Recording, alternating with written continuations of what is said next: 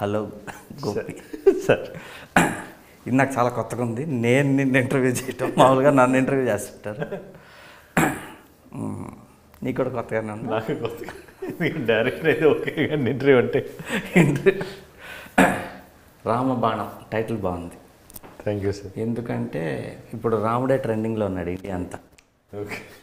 నార్త్కి ఎక్కడికి వెళ్ళినా సరే జై శ్రీరామ్ జై శ్రీరామ్ అంటుంటారు. రామబాణం టైటిల్ బాగుంది, పోస్టర్ బాగుంది, మంచి సాలిడ్ యాక్షన్ సినిమా.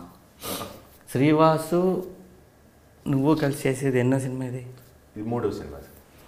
ఫస్ట్ లక్ష్యం చేసాం 2007లో, 2014లో లౌక్యం చేసాం, మళ్ళీ 7 years తర్వాత మళ్ళీ దానికి 7 years, మళ్ళీ దీనికి 7 years గ్యాప్.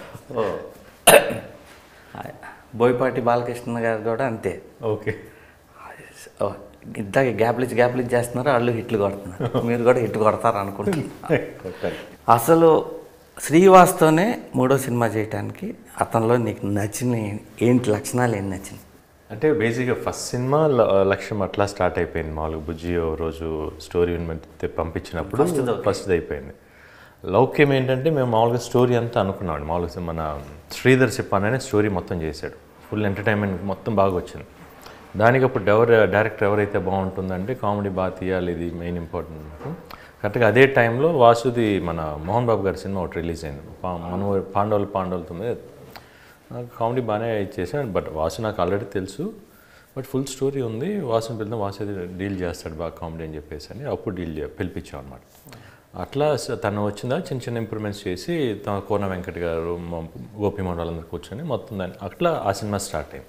దాని తర్వాత మళ్ళీ ఈ సినిమా స్టార్ట్ అవడానికి అంటే ఆల్మోస్ట్ ఒక 2 years నుంచి వాసు సినిమా చేద్దాం అంటాను. బట్ ఒకసారి ఒక ఫుల్ ప్యాక్డ్ యాక్షన్ అని చెప్పాడు. నేను విన్న తర్వాత నాకు అంతే లేదు వాసు, మన అంతకుముందు 2 సినిమాలు వచ్చి అది కొంచెం ఫ్యామిలీ ఎంటర్టైనర్స్ ఉన్నాయి 2. ఒక ఫ్యామిలీ ఎంటర్టైనర్ అది ఎందుకంటే నాకు కూడా చేసి చాలా రోజులు అయిపోయింది, ఎక్కువ యాక్షన్ ఎక్కువ వెళ్ళిపోతున్నాను, నాకు తెలియకుండా డైవర్ట్ అవుతుంది. ఒక ఫ్యామిలీ అంటే అప్పుడు మళ్ళీ వినేసి మళ్ళీ భూపతిరాజు గారితో ఒకరోజు వచ్చాడనమాట. ఆ కథ చెప్పినప్పుడు ఈ కథ బాగుంది, అది ఫ్యామిలీ ఎంటర్టైనర్ అని ఇంత రక్తపాతంతో పోస్టర్ వేశారు. ఉంటుంది సార్, కమర్షియల్ కాదు, ఎంటర్టైనర్ కదా వేయాలి అంటే ఫ్యామిలీ ఎంటర్టైనర్. ఆ పోస్టర్ కూడా ఉంది. ఇప్పుడు శ్రీవాసు దర్శకుడిగా నచ్చాడా, వ్యక్తిగా నచ్చాడా, టెక్నీషియన్గా నచ్చాడా? 3 questions సార్. అంటే వ్యక్తిగా నచ్చాడు basically. Music Mickey J mayor first టైమా? First time Mickey J. అంటే ఫస్ట్ ఇక్కడ మిక్కీజే అంటే మిక్కీ అన్నప్పుడు అతను అన్ని ఒక ఫ్యామిలీ, ఒక లవ్ స్టోరీస్ ఎక్కువ సాఫ్ట్గా వెళ్తాడు కదా అనుకున్నా. బట్ వాసు తనతో వెళ్దాం ఫ్యామిలీ ఎంటర్టైనర్గా కొన్ని బాగా ఇస్తాడు సార్ అంటే కొన్ని కమర్షియల్ సాంగ్స్ కూడా ఉండాలి కదా, మరి ఆయన చిన్న అంటే నాకు పెద్ద పరిచయం లేదు. కాకపోతే అతని సినిమా మన హరీష్ శంకర్తో ఒకటి చూశాను, గద్దలకొండ గణేష్. దాంట్లో టెరిఫిక్గా ఇచ్చాడు మనకు, కమర్షియల్ కానీ బ్యాక్గ్రౌండ్ స్కోర్ చాలా బాగా చేశాడు. అట్లా చేస్తాను. తర్వాత 1 songs ఇచ్చిన తర్వాత అసలు ఇది మిక్కీ సాంగ్స్ ఎలా అనిపిస్తుంది, బాగా కమర్షియల్గా బాగా ఇచ్చాడు. ఇప్పుడు ఇన్ని సంవత్సరాల జర్నీ అయింది ఇండస్ట్రీలో, బాగా నచ్చిన సినిమా ఏది? అంటే నేను చేసిందా లేకపోతే చేసింది ఫేవరెట్ సినిమా? దీంట్లో అసలు నాకు ఫుల్ సాటిస్ఫాక్షన్ వచ్చింది. నాకు ఫస్ట్ జయం, దాని తర్వాత నాకు అనిపించింది యజ్ఞం అనిపించింది, రణం అనిపించింది, లక్ష్యం అనిపించింది. దాని తర్వాత కొంచెం లోకేష్ ఎంటర్టైనర్, అది టాప్ మోస్ట్ దేనికి ఇస్తారు? అంటే నన్ను జయమే. మరి జయంలో విలన్, అది విలన్ అయినా కూడా అది అది అంటే ఆ టైం అప్పుడు ఎట్లనే ప్రూవ్ చేసుకోవాలి. బట్ ఆ సినిమా చేసేటప్పుడు నేను విలన్ అని నా మైండ్లో లేదు, నాకు ఆపోజిట్ నా విలన్ అనుకున్నా చేసేది. అసలు లెక్క ప్రకారం ఏంటంటే సినిమా ఇండస్ట్రీ ప్రకారం విలన్, కానీ అది 3 క్యారెక్టర్ల మధ్య జరిగింది కాదు. అవును. అట్ ది సేమ్ టైం మీరు ఆ రోజు నాకు లాస్ట్ షూట్ జరిగిన రోజు చెప్పిన మాట స్టిల్ నాకు గుర్తుంది, చాలాసార్లు చెప్పాను. గోపి నువ్వు తొందరపడద్దు, ఈ సినిమా రిలీజ్ అయిన తర్వాత రేంజ్ ఎవరిది ఎట్లా ఉండేదో తెలియదు నాకు, నువ్వు విలన్ అని అనుకోవద్దు, నీ రేంజ్ ఎక్కడ ఉండేది కూడా తెలియదు, కొంచెం ఆగు, నువ్వు తొందరపడద్దు, ఏదంటే ఒప్పుకోవద్దు అంటారు. ఆ క్యారెక్టర్ అట్లా వెళ్ళిపోయింది అది. బట్ అట్లానే జరిగింది. ఆ సినిమా రిలీజ్ అయినా ఫస్ట్ పేరు హీరోయిన్కి వచ్చింది. అవును. తర్వాత అవును రఘు క్యారెక్టర్ వచ్చింది. మనం నిజామాబాద్ అక్కడికి వెళ్తే అందరు రఘు రఘు రఘు అని అరుస్తూ ఉన్నారు. క్యారెక్టర్ ఎప్పుడు విలన్ స్ట్రాంగ్ అయితే, ఆ విలన్ వేసే క్యారెక్టర్ స్ట్రాంగ్ అయితే ఆటోమేటిక్గా మిగతా సినిమా ఆడుద్ది. ఇప్పుడు దాకా చేసిన అన్నిట్లో బెస్ట్ పార్ట్ ఏది? బెస్ట్ పార్ట్ అంటే సాంగ్ అంటే నాకు లక్ష్యంలో సాంగ్స్ బాగా నచ్చినాయి. బాగుంటాయి. సరే, దీంట్లో ఏ పాట బాగుంటుంది? దీంట్లో నాకు ఐఫోన్ సాంగ్ నచ్చింది. బాగుంటుందా? బాగుంటుంది. డాన్స్ మూమెంట్స్ అని ఇంటానిక్ కానీ నాకు జిల్లో సాంగ్ బాగా నచ్చింది sir. Swing swing swing swing అనే సాంగ్ చాలా బాగా నచ్చింది. ఎవరు మ్యూజిక్? రాజు. దానికి మ్యూజిక్ జిబ్రాన్, రాజు మాస్టర్ కొరియోగ్రాఫ్ చేశారు. చాలా బాగుంది. ఇప్పుడు దాకా చేసిన అన్ని సినిమాల్లో బెస్ట్ ఫోటోగ్రఫీ ఇది. నిన్ను బాగా అందంగా చూపించినట్టు. చాలా కష్టమైన అడుగుతారా? వెట్రి బాగా చూపిస్తాడు. వెట్రి లైటింగ్ చాలా బాగుంటుంది. దాని తర్వాత ఫస్ట్ సమీర్ గారి లైటింగ్ బాగుంటుంది. నేను ఇప్పుడు ఈ ట్రైలర్ చూశాను కదా, ట్రైలర్లో లైటింగ్ చాలా బాగుంది. వైడ్ షాట్లు, సిలోట్లో నడిచి వచ్చే అన్నీ చాలా బాగుంది. వెట్రి అంటే నాకు ఎక్కువ వెట్రీ చేసాడు సార్ మూవీ. సో నువ్వు సినిమా ఒప్పుకోగానే వెటరీని పెట్టమని రికమెండ్ అట్లా లేదు, తను అట్లా సెట్. రేపు నేను అనుకున్నా వెటరీని పెట్టండి సార్. సమీర్ అడిగా సార్. సమీర్ కూడా బాగా చేస్తాడు. మామూలుగా టెక్నీషియన్ని హీరోలు ఎక్కువ రికమెండ్ చేస్తుంటారు. నేను ఇప్పుడు దాకా ఎవరిని రికమెండ్ చేయలేదు సార్, వెటరీ తప్ప. వెటరీని కూడా నేను రికమెండ్ చేయలేదు, అట్లా సెట్ అయ్యాడు అంతే. వెటరీ కూడా నాకు ఏం చేసి 4 సినిమాలు చేశాను, 4 సినిమాలు. కానీ దీంట్లో అయితే ట్రైలర్ చూసినంత వరకు యు ఆర్ లుకింగ్ గుడ్.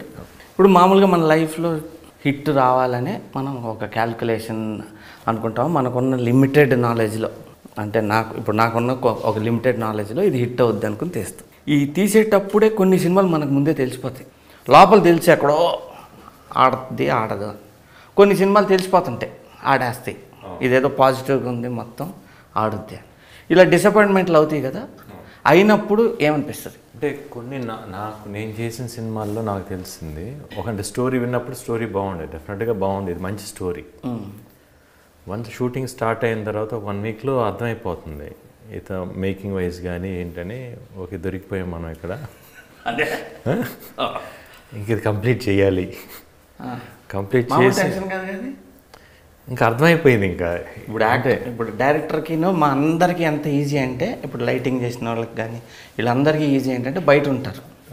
ఇప్పుడు ఇది సరిగా రావట్లేదని తెలిసినా యాక్టింగ్ చేయాలి. అవును, మనస్ఫూర్తిగా చేయాలి. చాలా కష్టం అది. అదే అదేంటి మైండ్ ఫిక్స్. ఇంకా మనం ఇచ్చేది అవుట్పుట్ 100% ఇద్దాం, రిజల్ట్ నాకు తెలిసిపోయింది. అట్లా జరిగిన సినిమాలు ఉన్నాయి. ఇది లేదు, పోయింది ఇది.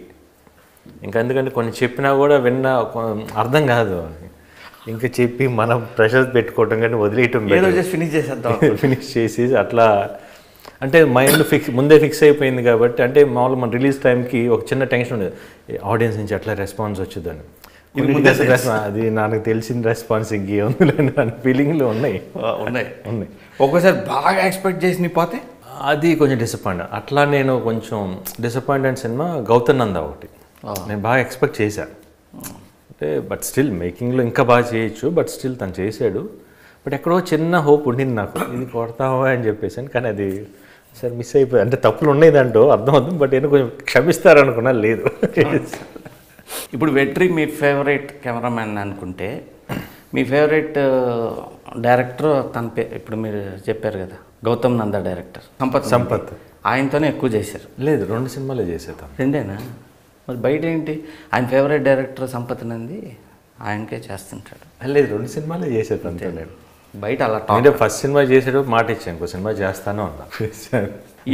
బాగా నచ్చిన డైరెక్టర్స్ అయితే నేను వర్క్ చేసిన దాంట్లో, అంటే నేను మిగతా వాళ్ళని తక్కువ చేయటం కాదు, అంటే నాకు సెట్లో ఒక రెస్పెక్ట్, ఒక అంటే నేను వాళ్ళతో చేసేటప్పుడు ఒక కాన్ఫిడెన్స్ ఉంటుంది కదా.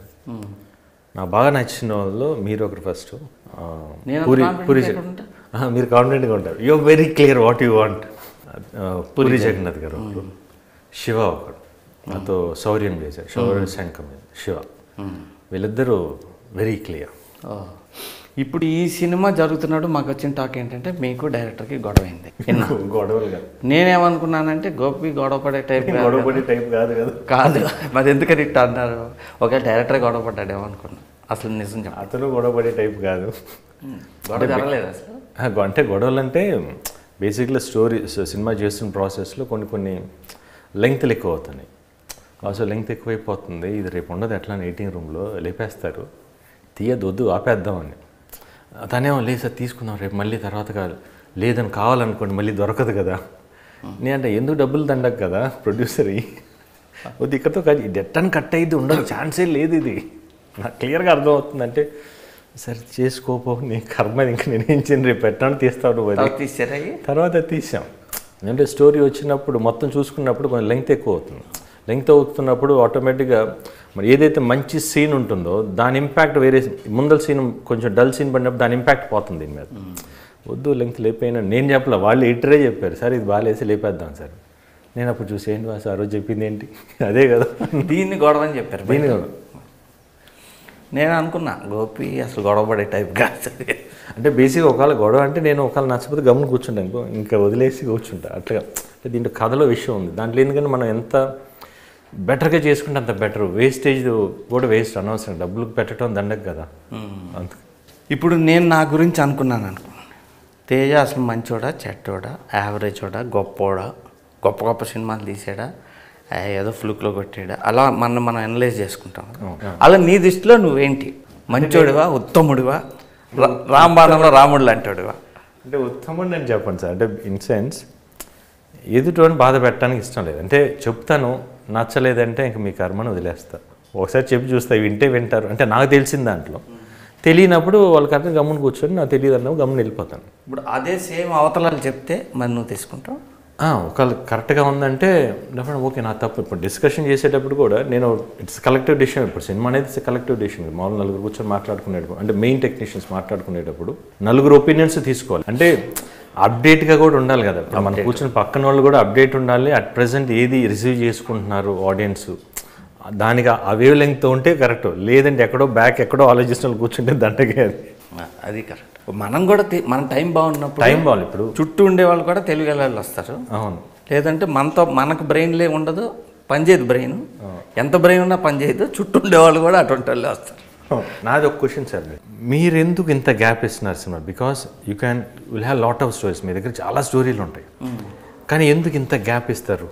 మెయిన్ చెప్పను, నేను వెళ్ళి ఎవరిని నేను సినిమా చేస్తాను నీతో అని ఒక హీరోకి కానీ ప్రొడ్యూసర్ని కానీ అడగను. ప్రొడ్యూసర్ మీరే చేయొచ్చు, ప్రొడ్యూసర్ దగ్గరికి వెళ్ళాల్సిన అవసరం లేదు. హీరో అంటే కొత్త వాళ్ళు ఒక్కోసారి సెట్ అవుతారు, ఒక్కోసారి సెట్ అవ్వరు. బట్ తేజ గారు సినిమా చేస్తారంటే ఏ హీరో వద్దని అయితే అనరు, కథ అయితే వింటారు డెఫినెట్గా. వద్దంటారేమో అని కలవను అసలు. వద్దంటారంటే అట్లా అది ఎట్లా సార్? అంటే మొత్తం బేసిక్గా నీతో all heroes go by only సక్సెస్లో ఉన్న డైరెక్టర్ని సక్సెస్ ఉన్న డైరెక్టర్ నెక్స్ట్ సినిమా సక్సెస్ ఇస్తాను గ్యారంటీ లేదు కదా. సక్సెస్ ఇవ్వని డైరెక్టరు నెక్స్ట్ సక్సెస్ ఇస్తాడనే గ్యారంటీగా అది కూడా లేదు. అంటే ఎండ్ ఆఫ్ ది డే అది ఎట్లా ఉంటుందంటే, ఇప్పుడు ఒక హీరో సూపర్ హిట్లో ఉన్నాడు అనుకో, బిజినెస్ క్యాలిక్యులేషన్స్ మీద వెళ్తాయంటే ఆ సక్సెస్ అయినా అవ్వకపోయినా ముందు ఇంత బిజినెస్ అయ్యిద్ది వీళ్ళిద్దరిని పెట్టి చేస్తే ముందు మనం సేఫ్ ఉంటాం, ఆ క్యాలిక్యులేషన్లో వెళ్తారు తప్పితే డెఫినెట్గా ఈ డైరెక్టర్ నెక్స్ట్ సక్సెస్ ఇచ్చేస్తాడు అని అయితే ఇది వెళ్ళరు. ఇప్పుడు నేను అలా చూసిన వాళ్ళల్లో ఫ్లాప్లో ఉన్న డైరెక్టర్ టాలెంటెడ్ అనుకుని సినిమా తీసిన ఆయన ఒక పెద్ద ఎంపైర్ క్రియేట్ చేశాడు. ఆయన రామానాయుడు గారు. ఆయన ఫస్ట్ ప్రేమ్ నగర్ తీసినప్పుడు కేఎస్ ప్రకాశ్రావు గారు ఎక్కడో ఉన్నాడు, ఫ్లాప్లు ఇచ్చేసి, కానీ ఈయన టాలెంటెడ్ అని చెప్పి ఆయన పట్టుకొని సినిమా తీశాడు, సూపర్ డూపర్ హిట్ ఇచ్చాడు. ఆయన ఎప్పుడు he trusted talented directors more than success director. అందుకనే ఆయన అంత పెద్ద ఎంపైర్ కట్టగలిగాడు. ఇప్పుడున్న ప్రొడ్యూసర్లు అలా ఉంటారు. ఇప్పుడు ఉండే వాళ్ళంతా ఏంటంటే మనం ఇంత పెడుతున్నాం, హీరోకి ఎంత ఇస్తున్నాం, ఎంత క్యాలిక్యులేషన్స్ సేఫ్గా ఉండాలి. ఆ క్యాలిక్యులేషన్ నడుస్తున్నప్పుడు మనం వెళ్ళి నాకు ఇంత టాలెంట్ ఉందండి నన్ను పెట్టి ప్రొడ్యూసర్ అక్కర్లేదు కదా, యూ క్యాన్ డూ ప్రొడ్యూస్ మీరే చేయొచ్చు. ఇప్పుడు హీరోలు కూడా ఏంటంటే పలానా ప్రొడ్యూసర్ ఇన్ని సినిమాలు చేస్తున్నాడు, సో అతనైతే బెటర్, వీళ్ళు సక్సెస్లో ఉన్న ప్రొడ్యూసర్లు వీళ్ళైతే బెటర్ అని చెప్పి హీరోలు కూడా అటే ప్రిఫరెన్స్ ఇస్తున్నారు. దాంతో ఏమైందంటే మన తెలుగు ఇప్పుడు నిజం చెప్పాలంటే తెలుగు ఇండస్ట్రీ ఈస్ వరల్డ్లో number 1 today. One of the main reasons Rajamouli ఇచ్చిన బ్రేక్తో వెళ్ళింది, ఆస్కార్ రావడంతో ఇంకా పైకి వెళ్ళిపోయింది. ఇప్పుడు ఇండియాలో కాదు వరల్డ్లోనే నెంబర్ 1 ఇండస్ట్రీ. దీన్ని కరెక్ట్గా ఎక్స్ప్లాయిట్ చేసుకుని వెళ్ళాలి. అయినా సరే మళ్ళీ నీ క్వశ్చన్కి వస్తే నేనైతే ఎవరిని వెళ్ళి అడగను. అంటే ఇప్పుడు కొంతమంది ఎట్లా ఉంటుందంటే ఇప్పుడు తేజ గారు సినిమా చేస్తారు లేదు అంటే ఆయన కొత్త వాళ్ళతోనే చేస్తారేమో, ఎస్టాబ్లిష్ వాళ్ళతో చేయరేమో అని ఒక మైండ్ ఉంటుంది. అట్లీస్ట్ మీరు ఒక ఇస్తే డెఫినెట్, ఎందుకంటే మీరు as a director as a good director cinema hits flops అనేది కామన్, అది ఎవరికైనా కూడా. అది ఇప్పుడు నీతోనే అయింది, నీకు ఒక కథ చెప్పా, ఓకే అన్నావు, హీరోయిన్ సెట్ అవ్వాలా, హీరోయిన్ సెట్ చేద్దాం సడన్గా నువ్వు ఇంకో సినిమా స్టార్ట్ చేసి నేను ఫోన్ చేస్తే ఎత్తలా నువ్వు అసలు. నాకు బాగా గుర్తు సార్, మీరు ఫోన్ చేసినప్పుడు నేను జిమ్లో ఉన్నాను, మీ ఫోన్ వస్తుంది నాకు తెలుసు. ఇప్పుడు నేను ఫోన్ ఎత్తితే మీరు ఏం అడుగుతారో క్వశ్చన్ నాకు తెలుసు. హీరోయిన్ ఇంపార్టెంటా నేను ఇంపార్టెంటా అని అడుగుతారు మీరు, మీరే ఇంపార్టెంట్ అలా అంట నేను మామూలుగా అయితే. బట్ కాకపోతే కథగా చూసుకుంటే ఆ కథని నేను మొయ్యలేను చెప్తాను, మొయ్యలేను అంటాం మాత్రం ఏ హీరో అంటాం. ఇది తెలుగు ఇండస్ట్రీలో ఏ హీరో అయినా సరే ఈ మాట అంటాం, నేను మొయ్యలేను అని. అంటే దాంట్లో నువ్వు మోడెస్టీ ఉంది. అంటే మోడెస్టీ కాదు, అంటే దాంట్లో ఆ క్యారెక్టర్ మీరు చెప్పిన కథలో హీరోయిన్ రోల్ కూడా ఇంపార్టెన్స్ ఉంది, అంత ఉంది. కరెక్టే. దాన్ని నేను ఒక్కనే తీసుకెళ్లే కథ కాదు అది, డెఫినెట్గా దానికి హీరోయిన్ కావాలని మీకు తెలుసు. మా అసిస్టెంట్లతో కూడా అన్నా, గోపి చెప్పింది 100% కరెక్ట్. హీరోయిన్ స్ట్రాంగ్ అమ్మాయి ఉండాలి, ఎవరిని పడితే వాళ్ళని వేసి మనం తీయలేం. మిగతా సినిమాలు అంటే ఓన్లీ వచ్చింది పాటలు పాడింది వెళ్ళిపోయింది, అలా కుదరదు. హీరోకి తగ్గ హీరోయిన్ ఉండాలి, ఎందుకంటే వాళ్ళిద్దరి మధ్య జరిగే గేమ్ కాబట్టి. అందుకని రమణ గారు వచ్చినప్పుడు కూడా అన్నా, నాకు ఇప్పటికీ గిల్టీ ఫీల్ ఉంది సార్, ఆయన ఫోన్ ఎత్తలా, నాకు తెలుసు నేను సమాధానం చెప్పలేక నేను ఎత్తలా, కానీ తప్పు నేను చేస్తుంది, కానీ నాకు ఆ కథ నచ్చింది. కానీ బేసిక్గా నేను చూసింది ఏంటంటే నీలో ఉన్న ప్రాబ్లం కాదు యాక్చువల్లీ మంచితనం. అవతలాడు హర్ట్ అవ్వకుండా చెప్తాను ట్రై చేస్తుంటావు, ఇంకా వాడు వినకపోయినా చెప్పలేకపోయినా సైలెంట్ అయిపోయి లోపల ఫీల్ అవుతుంది తప్ప బయట చెప్పే టైప్ కాదు. దీనివల్ల కొంచెం కెరీర్ కూడా ఎఫెక్ట్ అయింది. ఎందుకంటే నేను జయం బ్రేక్ ఇచ్చాను, ఆ బ్రేక్ తర్వాత కెరియర్ చూస్తూ ఉంటే నువ్వు స్ట్రిక్ట్గా కూర్చుని మాట్లాడి నాకు ఇది కరెక్ట్ ఇది రాంగ్ అన్నవన్నీ ఆడిని. అవును, మనకెందుకులే సరేలే చెప్పలేకపోయినా అవతలాడు మరీ రివర్స్లో ఉన్న వదిలేసినవన్నీ పోయినాయి. అవును పోయింది. ఇప్పుడు గోపీచంద్ అనే అతన్ని జయంలో పెట్టాలి అని అనుకున్నా, దానికి మెయిన్ రీజన్ ఏమై ఉంటుంది? నాకు అది ఎందుకంటే నా ఫస్ట్ సినిమా ఫ్లాప్ అయిన తర్వాత మీతో మాట్లాడాను, నేను చెప్తాను గోపి, టైం వచ్చినప్పుడు అనిపించినప్పుడు నేను చెప్తాను అన్నారు. కృష్ణవంశీ గారిని కలిసాను, ఆయన ఓకే నేను చెప్తాను అన్నారు. దాని తర్వాత ఒక టైం ఆల్మోస్ట్ 6 months అయిపోయింది, హోప్ లేదు. అప్పుడు చాలా ఇప్పుడు విశ్వకరణ్ వాళ్ళని కూడా ఇప్పుడు టచ్ చేశాను, మీరు ఎవరు చోకోళ్ళు చెప్పారు కదా టచ్ చేశాను. ఎవరు అక్కడి నుంచి రావట్లే, ఇంకా అనుకున్నా అనవసరంగా తప్పు అయిపోయిందిలే, వచ్చేసి మేబీ రాంగ్ స్టెప్ వేసానేమో ఫస్ట్ సినిమాకి అని చెప్పేసి ఇంక మళ్ళీ ఏదో బిజినెస్ చేసుకుందాంలే అనుకున్న టైంలో వన్ డే ఈవినింగ్ మీరు కాల్ చేస్తారు, మరి అరౌండ్ 5:30 అట్లా కాల్ చేశారు మీరు. చేసినప్పుడు వస్తావా ఒకసారి ఆఫీస్కి వస్తావా అని చెప్పేసి అన్నారు. ఆఫీస్కి వచ్చాను, మీరు చెప్పారు జస్ట్ ఒక సీన్ చెప్పారు, కరెక్ట్గా అమ్మాయిని గుడి దగ్గర పట్టుకొని అట్లా అనే సీన్ చెప్పారు. బాగుంది సార్ చేస్తాను అన్నాను. అంటే నెక్స్ట్ ఏ సీన్ ఉండిద్ది తెలియదు, ఎట్లా ఉండేదేమో తెలియదు, బట్ ఏంటంటే నాకు మీరు బాగా తీస్తారు డెఫినెట్గా, ఇంత మీ సినిమాలు చూశాను డెఫినెట్గా సార్, ముందు ఒక మంచి డైరెక్టర్ చేతిలో పడితే తర్వాత అనుకొని ఓకే నేసుకున్నా. ఇంటికి వచ్చిన తర్వాత ఇంట్లో వచ్చి ఇట్లా విలన్ ఏంట్రా ఏదో ఒకటి ముందు చేద్దాం తర్వాత అని అనుకున్నాను. బట్ నాకు లోపల ఉంది ఏంటంటే తేజ గారు పిలిచిన దానికి, అంటే ఆల్రెడీ అంతకుముందు మీరు 1 day 2 days షూటింగ్ చేశారు, ఎవరు ఒక బాంబే అతన్ని పెట్టి, నా పేరు సజెస్ట్ చేసింది ఎవరు సడన్గా, లేకపోతే నేను అప్పుడు చెప్పింది ఇప్పుడు గుర్తు ఏమైనా అనుకున్నారా? మేబీ నాకు తెలియని విషయం ఏంటంటే అది మీకుగా వచ్చిందా, లేకపోతే మీ డిస్కషన్లో ఎవరన్నా చెప్పారా, ఎట్లా నా పేరు వచ్చింది అక్కడ? మీ పేరు రావటానికి కారణం మీ డాడీ టీ కృష్ణ గారి దగ్గర నేను పనిచేశాను. ఆయన నాతో మాట్లాడిన స్టైల్ కానీ పద్ధతి కానీ అందరితో పలకరించేది కానీ ఆ గుడ్ విల్ ఉండిపోయింది. ఆయన చాలా మంచోడు. సో మామూలుగా అంటుంటారు, చిన్నప్పటి నుంచి చాలాసార్లు వినేవాడిని, తల్లిదండ్రులు పుణ్యం చేసుకుంటే పిల్లలు బాగుంటారు అని. సో మీ నాన్నగారు చేసిన మంచి పని వల్ల జయంలో నీకు అది వచ్చింది. నేను ఓన్లీ ఒక పాత్ వేని తప్ప, నేను ఒక రోడ్ని తప్ప ఆ గోల్ తీసుకెళ్ళడానికి ఆయనే కారణం. దానికి ఏంటంటే ఆయనకున్న గుడ్ విల్. అలా నెక్స్ట్ క్వశ్చన్ వేస్తున్నా, అలా గుడ్ విల్ మీ పిల్లలకి వాల్యూ రావటం కోసం నువ్వేం చేసావు? నాకు తెలిసి నేను ఎవరికి చేయలేదు సార్, అందరికీ హెల్ప్ చేశాను తప్పితే. నేను కృష్ణరాజు గారి సినిమాలో పనిచేశాను, బయట కూడా వింటుంటా. Prabhas is 1000 times good human being, good person. So ప్రభాస్కి చాలా గుడ్ విల్ ఉంది, మెయిన్గా ఇండస్ట్రీలో కానీ బయట కానీ అతను అందరూ ఇష్టపడతారు. టీ కృష్ణ గారి మీ నాన్నగారిని కూడా అలా ప్రతి లైట్ బాయ్ దగ్గర నుంచి పై దాకా అందరూ ఇష్టపడేవారు. టీ కృష్ణ గారిని ఎవరిని ఏమన్నా అంటే కోపం వచ్చేసేది మాకు, తెలుసో తెలియకు. ఆ గుడ్ విల్ నీకు పనిచేసింది. తెలుగులో సూపర్ పేరున్న హీరో ఎవరు? మంచోడు అనే సూపర్ స్టార్ కృష్ణ గారు. డైరెక్టర్లో మంచి పేరు ఉంది టీ కృష్ణ గారు. ఓకే, దాసర్ గారు ఉండేవాళ్ళు. ఆయన ఏంటంటే ఎవరికి ఏ సమస్య వచ్చినా నిలబడి సాల్వ్ చేసేవాళ్ళు.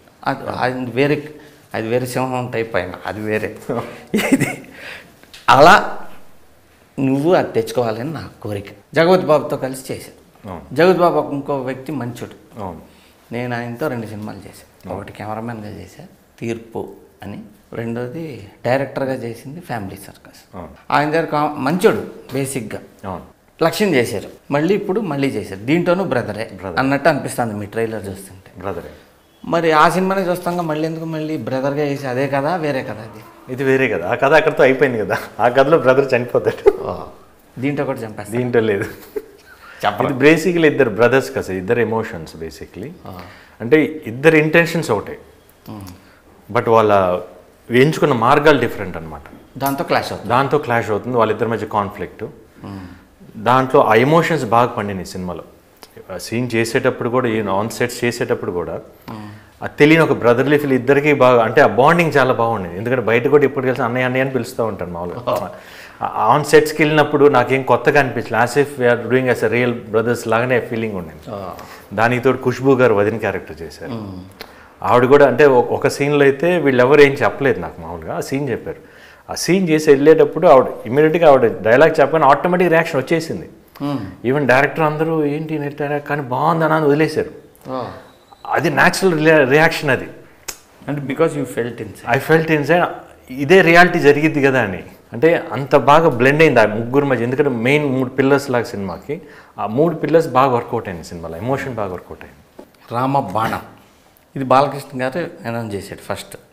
ఆయనతో ఎందుకు అనౌన్స్ చేయించారు? అంటే ఆయనతో కాదు సార్, మామూలుగా ఆ షో వెళ్తున్నాం అని తెలుసు. అప్పుడు టైటిల్ ఇంకా ఏం అనుకోలేదు అసలు. బేసిక్లీ వాసు ఆల్రెడీ బాలకృష్ణ గారితో ఒక సినిమా చేస్తున్నారు కాబట్టి బాలకృష్ణ గారికి ఒక జస్ట్ కథ లైన్గా చెప్పి ఎట్లా ఉంటుంది సార్, ఎట్లా బ్రదర్స్ ఇట్లా ఇంకా టైటిల్ పెట్టే టైటిల్ ఇంకా అనుకోలేదు అనుకున్నప్పుడు అప్పుడు నేను ఒక టైటిల్ అనుకుంటా అని చెప్పేసి అని ఆయన ఈ టైటిల్ అన్నారనమాట. ఆయన పెట్టి బాగుంది టైటిల్ అంటే నేను నాకు అనౌన్స్ చేస్తాను అని చెప్పేసి అనౌన్స్ చేశారు ఆయన. ఆయన నోట్లోంచి వచ్చిన కరెక్ట్గా ఆయన కూడా సెంటిమెంట్గా కరెక్ట్గా బాగా పెట్టారు అనమాట. రాంబాణం బాగుంది, మంచి టైటిల్ అది. ఎండింగ్ 0తో.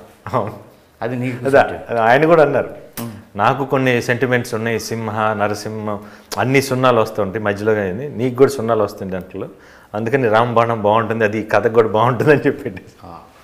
యాక్చువల్గా 0 అంటారు, అంకెల్లో అయితే 0, అక్షరాల్లో అయితే దాది పూర్ణం. ఓకే, అంటే కంప్లీషన్ అనమాట. ఓకే, అంటే ఎలా అయిపోయిందంటే నాకు తెలియకుండా ఇది నేను అనుకుంది కాదు, జయం చేశాను దాంట్లో లాస్ట్లో అది ఉంటుంది, నిజము, వర్షం, యజ్ఞం, రణం, అది నేను అనుకుని పెట్టి అవి అట్లా సెట్ అయినాయి. లక్ష్యం, శౌర్యం అన్నీ అట్లా వచ్చేసినాయి. అందులో నాదొక క్వశ్చన్ సార్, మీతో వర్క్ చేశాను, మీరు ఎలా ఉంటారు సెట్లో అన్నీ తెలుసు నాకు. అహింస అనే సినిమా చేశారు మీరు, అది ఎప్పుడు సార్ రిలీజ్? తెలీదు. మీరే కదా డైరెక్టర్? నేనే డైరెక్టర్ని, ప్రొడ్యూసర్లు దాంట్లోకి నేను దూరను. సినిమా తీసి మీరు సురేష్ బాబు గారు ఇద్దరు ప్రొడ్యూసర్లే కదా దానికి జమినీ కిరణ్ గారు, okay, Suresh Babu producer. Okay okay, ఇద్దరు ఐరావతాలకి మనం వెళ్ళి నేర్పకూడదు, ఎప్పుడు రిలీజ్ చేయాలి. సురేష్ బాబుకి మనం నేర్పడం ఏంటి?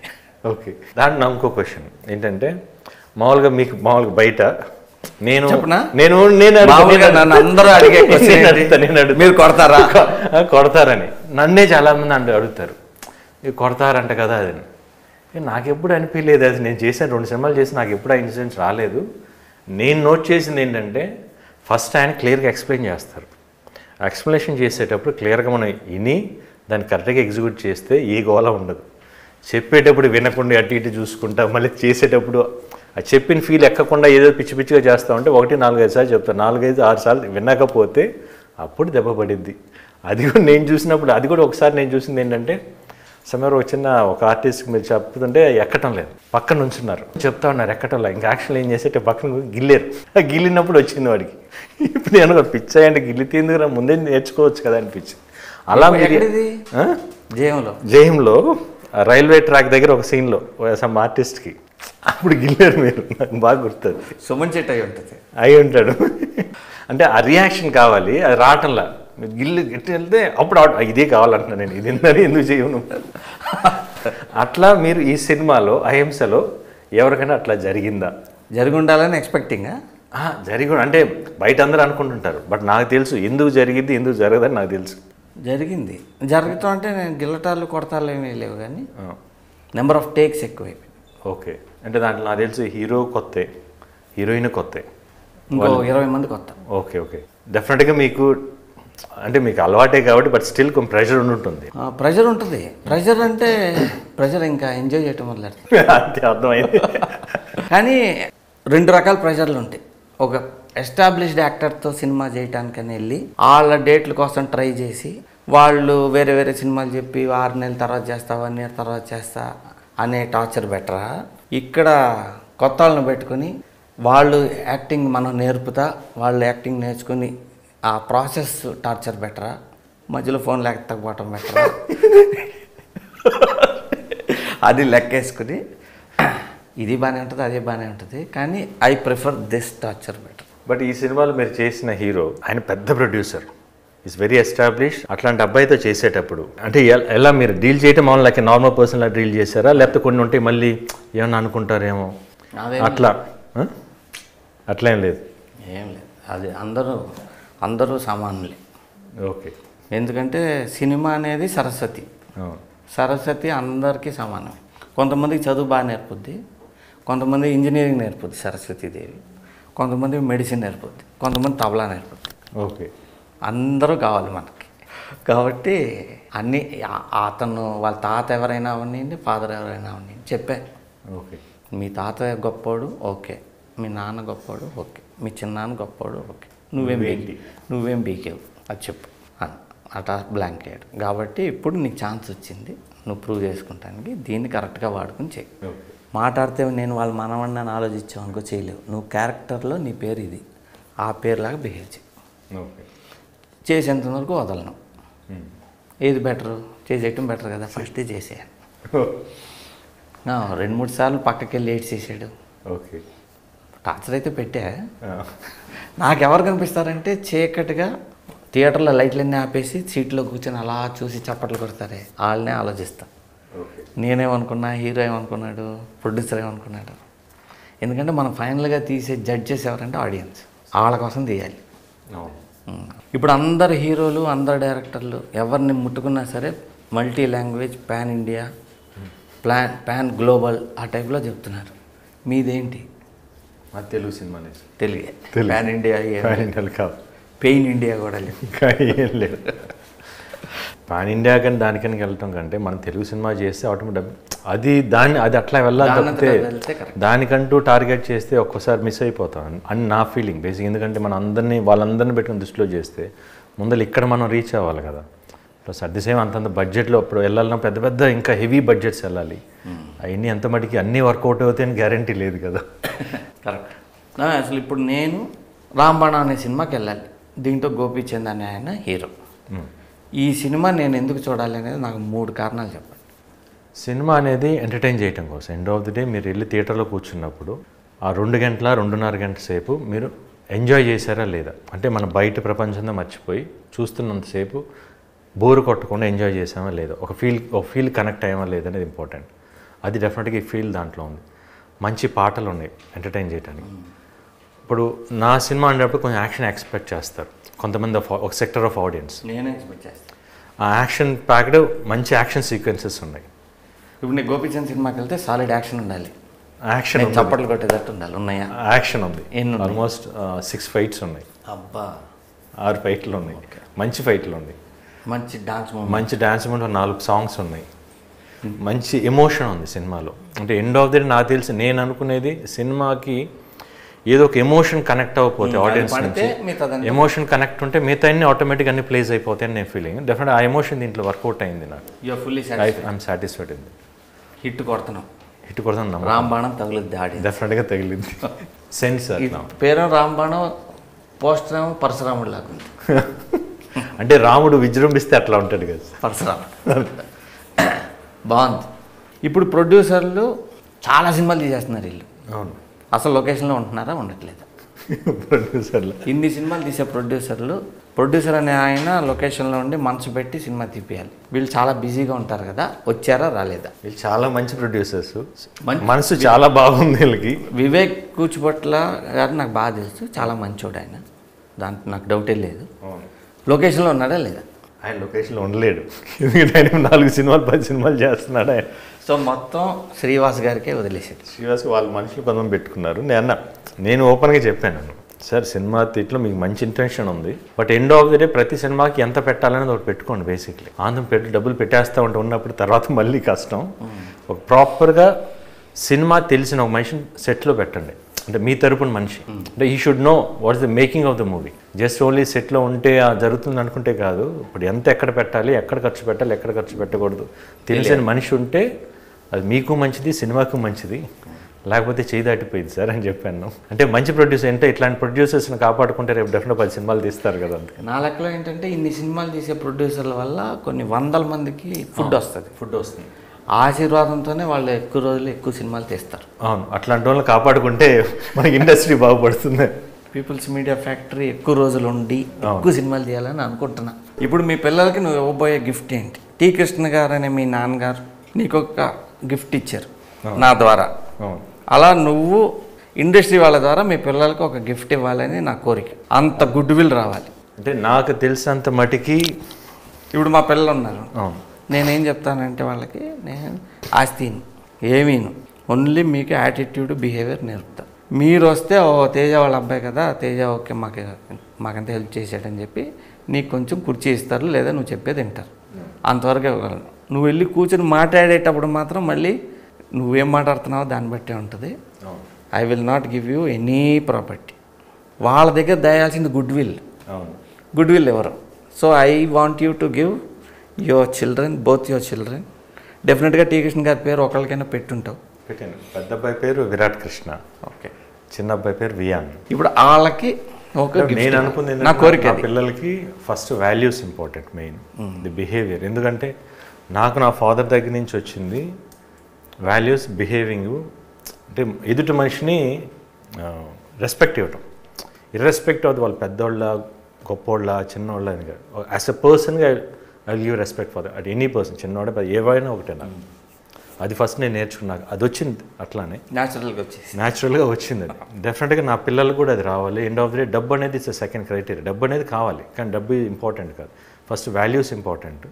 రేపు ఎండ్ ఆఫ్ ది డే నా డబ్బు నా కొడుకులు నేను ఇంత వేసేసి పెట్టేసి మీరు చూసుకుంటాను కాదు, వాళ్ళ కాళ్ళ మీద వాళ్ళు నిలబడాలి. టీ కృష్ణ గారు డైరెక్షన్ చేద్దామని లేదా ఆలోచన? లేదు, అసలు లేదు, అంత నాలెడ్జ్ లేదు నాకు. Direction is not easy jobs, is very tough job. అంటే కొంతమంది అనుకుంటారు యాక్షన్ కట్ అని కాదు, అది కాదు, అది చాలా చాలా స్ట్రెయిన్ ఉంటుంది. అంటే మొత్తం కథ మొత్తం ఉండాలి, మొత్తం విజన్ చూసి ఉండాలి, ఎవ్రీ ఆర్టిస్ట్ పర్ఫార్మెన్స్ తెలిసి ఉండాలి, ఎక్కడ ఏ షాట్ పెట్టాలి, ఎక్కడ ఏది కట్ చేయాలి, ఎక్కడ ఏది ఓపెన్ చేయాలి, ఇవన్నీ తెలియాలి. చాలా బర్డెన్ ఉంటుంది సార్ దానిలో. అంత ఈజీ జాబ్ కాదు డైరెక్టర్. అందుకని కష్టం అది. అందుకని అది నేను చేయను. చేసి ఎందుకంటే if I do have to reach more than my dad, I can't do that. And one of the best directors. అందుకని నా కొడుకులకి డెఫినెట్గా వాల్యూస్ నేర్పిస్తాను. End of the day they should behave like a normal people, not like ఏ. ఇప్పుడు production చేయాలని ఎప్పుడు లేదా? Production చేయాలని ఉంది, అది ప్రాపర్గా. అందుకనే బ్యానర్ కూడా పెట్టుకున్నాను, ఈ తరం సినిమా అని. సేమ్ నాన్నగారు పెట్టిందే, జస్ట్ ఈ తరం సినిమా అని పెట్టుకున్నాను, రిజిస్టర్డ్. తప్పకుండా దాంట్లో తీస్తే బాగుంటుంది. అంటే తీసేటప్పుడు ఏదైనా మంచి కంటెంట్ ఉన్న సినిమా ఏదైనా చేయాలి. నాది ఒక చిన్న క్వశ్చన్ సార్. ఇప్పుడు మామూలుగా అందరూ అంటుంటారు, మామూలుగా నేనే వింటున్నా చాలామంది దగ్గర, ఆఫ్టర్ పాండమిక్, కోవిడ్ పాండమిక్ మొత్తం సినిమా ఇది మారిపోయింది, ఆడియన్స్ ట్రెండ్ సెట్ మారిపోయింది, ఓటీటీలు వచ్చినాయి, ఓటీటీ వల్ల అన్నీ చూడటం లేదు అని. As a director, as a normal person లాగా, వ్యూవర్ లాగా జనాలు మారారా, లేకపోతే మనం కరెక్ట్ కంటెంట్ ఇవ్వకుండా మనం ఈ మాట మాట్లాడుతున్నాము? జనం మారారు అంటే ఓటీటీల్లో ఎక్కువ సినిమాలు చూస్తున్నారు, థియేటర్లో అసలు చూడట్లేదు అనుకోండి, అప్పుడు జనం మారారు అనుకోవాలి. కానీ ఫస్ట్లో ఏముండేది, నాటకాలు చూసేవాళ్ళు, తర్వాత సినిమాలు చూస్తాం మొదలెట్టారు, తర్వాత టీవీ వచ్చింది. టీవీ వచ్చినాక పడిపోవాలి సినిమా థియేటర్, పడలా, చూస్తున్నారు. తర్వాత యూట్యూబ్ వచ్చింది, చూస్తున్నారు. ఓటీటీ చూస్తారు, ఎవరు కావాల్సింది వాళ్ళు చూస్తారు. ఆడియన్స్కి బేసిక్గా ఏంటంటే థియేటర్లో ఉన్న సినిమాని ఎవరు చంపలేరు, ఏ ఫార్మాట్ చంపలేదు. ఎందుకు చంపలేదంటే, ఇప్పుడు నేను వెళ్ళి థియేటర్లో కూర్చున్నా, ఒక హ్యూజ్ స్క్రీన్ ఉంటుంది, పెద్ద స్క్రీన్, దాని మీద పొడుగ్గా ఒక హీరో, పొడుగ్గా ఒక విలన్, ఇద్దరు కలిసి కొట్టుకుంటున్నారు. నేను ఒక చిన్నోడిలాగా చూస్తే పెద్ద ఒక కొంతమంది దేవుళ్ళు కలిసి కొట్టుకుంటున్నట్టు ఉంటుంది.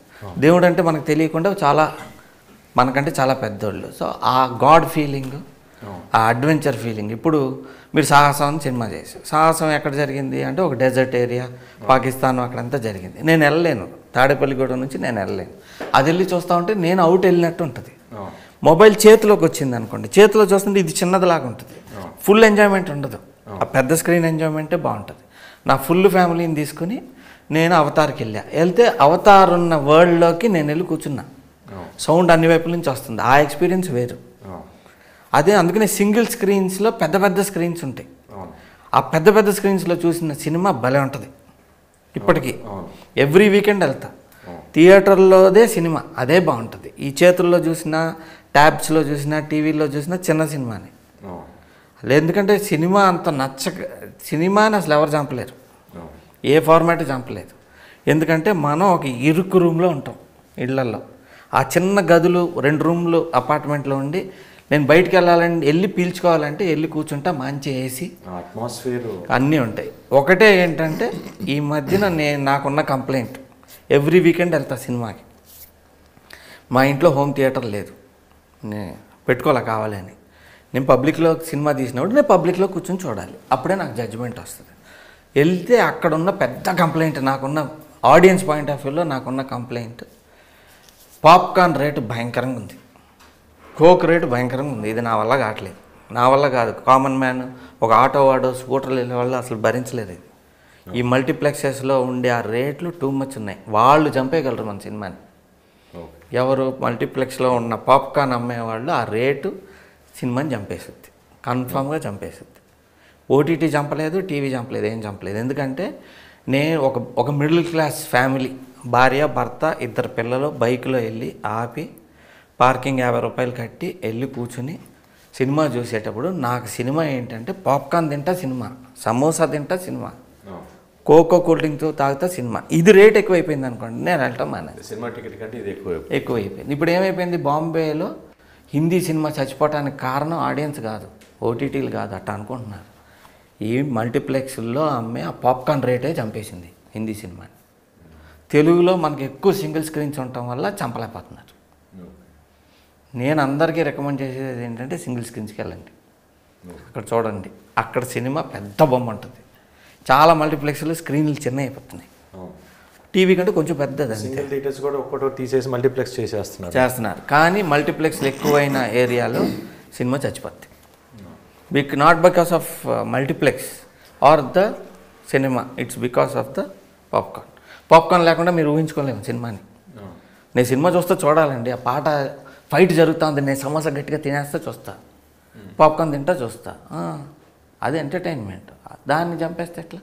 సో నా తీర్పు ఏంటంటే ఓటీటీలు, టీవీలు, గీవీలు ఎప్పటికీ సినిమాని చంపలేవు, పాప్కార్న్ చంపగలరు. మీ సినిమా రామబాణం బాగా హిట్ అవ్వాలని, నీకోసం హిట్ అవ్వాలని, థ్యాంక్ యూ. ప్రొడ్యూసర్ విశ్వప్రసాద్ గారు, వివేక్ కూచిభొట్ల గారి కోసం సూపర్ హిట్ అవ్వాలని, మీరు మీ డైరెక్టర్ శ్రీవాస్ గారు ఇద్దరు కాంబినేషన్ హ్యాట్రిక్ కొట్టాలని కోరుకుంటున్నాను. Thank you sir. So all the best. రామబాణం ఆడియన్స్కి కరెక్ట్గా తగులుద్దని అనుకుంటున్నాను. తగలాలి సార్. Thank you.